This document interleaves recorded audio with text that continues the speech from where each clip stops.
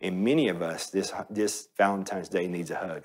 Not from somebody out here, but from Jesus in here. Let him hug you and let him say this.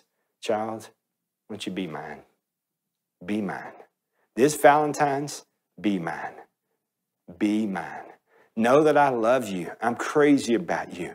K-N-O-W, know that I love you. And when you know that he loves you, you can love yourself and then you can love others.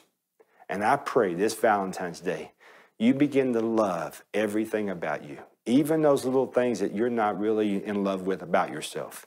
But he loves you. He made you that way. Embrace it and love it because it's you. And when you love you, then you can love other people. Be blessed.